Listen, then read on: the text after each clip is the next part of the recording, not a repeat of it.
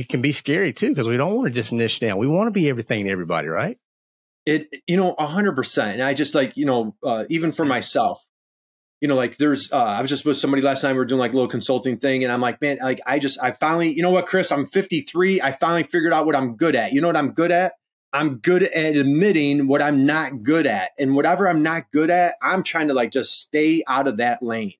Like if, to create a financial relationship with somebody on something like I just don't know, I don't fully understand. It's just even just, I don't mean to be so harsh to say disrespectful, but I'm doing a disservice to that person. I'm wasting my time and energy.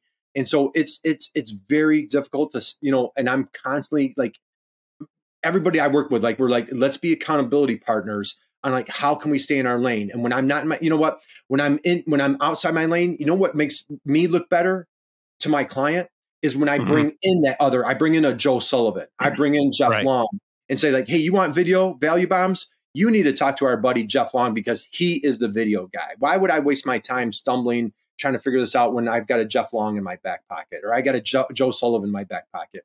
So again, it's hard to get there. Maybe the 19-year-old might not see that, but as you are a more seasoned entrepreneur, and I don't care where you're at with your walk of life, boy, exploit what you're best at and surround yourself with just awesome people, right? As a matter of fact, I listened to your podcast, and I think it was either you or Jeff Long talked about the rising tides lifts all ships.